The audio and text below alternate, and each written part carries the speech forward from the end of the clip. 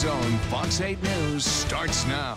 Passing of a beloved friend and neighbor leaves a small Ohio community unable to attend his funeral because of coronavirus-related restrictions. Welcome back to Fox 8 News at 4. I'm Gabe Spiegel. And I'm Natalie Herbeck. Fox 8's Dave Nether shows us how the community chose to pay their respects in a much different way, but still very meaningful.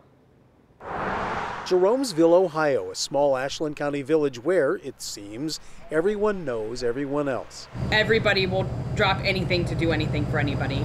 No one here was more beloved than 78-year-old Bill Cameron. He was a one in a million. He always had a joke, he always had a story. Everybody who knew him loved him. After Cameron passed 1 week ago, the family and the funeral home were left with the challenge of allowing no more than 10 people to attend his service, adhering to the governor's requirement to slow the spread of COVID-19 coronavirus. Last thing that any of us want is for a funeral or a wedding to be the cause of someone else dying. Probably not the way the family wanted it, in terms of the gentleman was very well known, a lifelong farmer. Many people would have loved to have come and paid respect to him. So, unable to all be inside together, the community chose to show their respect in a much different, but no less meaningful way.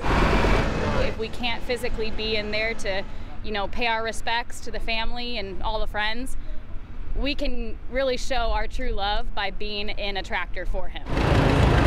A procession of tractors, friends who cannot attend his funeral, lining the route between the funeral home and the cemetery, others in their cars. Whether or not we were able to have the funeral service for everybody or not, I think Bill would have wanted this no matter what. A community coming together as one, but still apart. It's just the way the community is here. Dad would be looking down from heaven and being so proud of just the community of farmers that have done all this. This is amazing. In Jeromesville, Dave Nethers, Fox 8 News. Dave, thank you. Fred Cameron tells Fox 8 that his family may have a celebration of life gathering in memory of his father once all of the coronavirus-related restrictions have been lifted. New cases of the coronavirus keep piling up, but the Fox 8